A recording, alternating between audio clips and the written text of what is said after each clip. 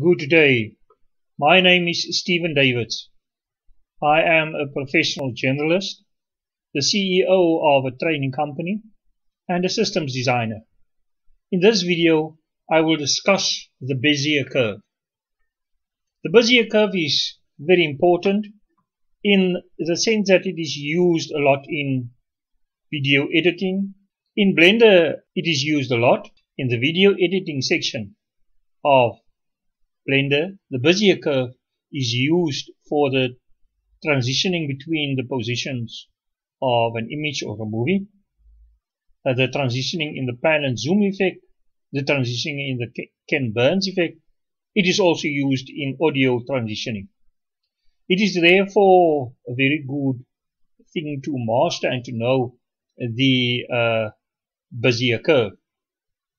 The Bezier curve, as a general rule, simplifies your input instructions. Because you input your instructions in the form of a curve, it will be very good to watch the previous video on the graphics editor and how to access the graphics editor in Blender so that you can have a good understanding for this video. The Bezier curve point that we will use consists of the various elements. You get in the middle the vector point, and then you get the control handles at both sides of the vector point. You get a control handle, and at the end of the control handle you do get the control handle points, and then of course you do get the curve lines. The usage of these elements we will discuss in greater detail as the video progresses. I already prepared the files that I will use in the examples. Below is the color strip, and on top of it, overlaying it in alpha over, is a picture. You can also use a movie. And attached to this image is then the transforms strip, and I use a transform strip to minimize the image. The first activity point I will register now, keeping my cursor on the X, pressing the I, and there you can see the activity point. The second activity point that I will register around 12 seconds. I keep the cursor in the X information box and hit on the I. And there you will see the second activity box registered. We will only use the Y-axis for the sake of simplicity, and hence I am hiding the Y-axis. The same navigation tools that is in general use in Blender applies here. For example, Control Alt left button zooms in and out, Alt left mouse button and only the pad movements move the whole screen around, Alt F10 toggle it to see the whole screen, etc.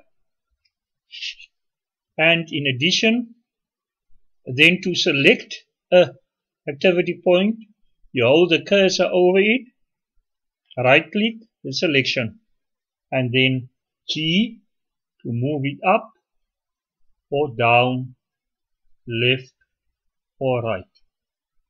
You will move it around to the 30th.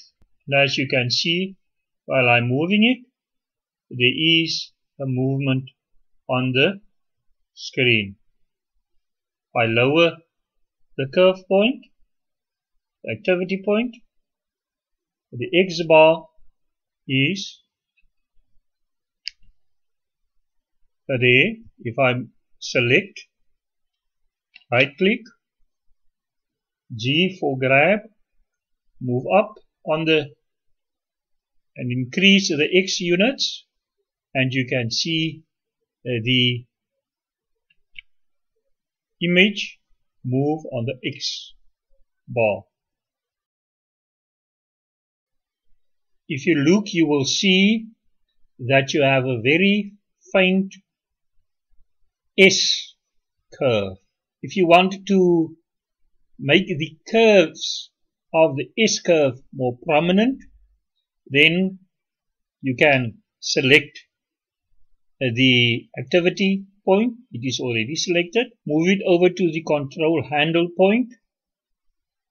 Right click to select it and grab G and then move it.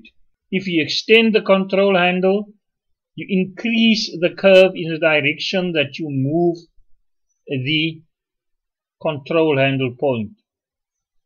If you shorten the control handle, the curve decreases and becomes more straighter.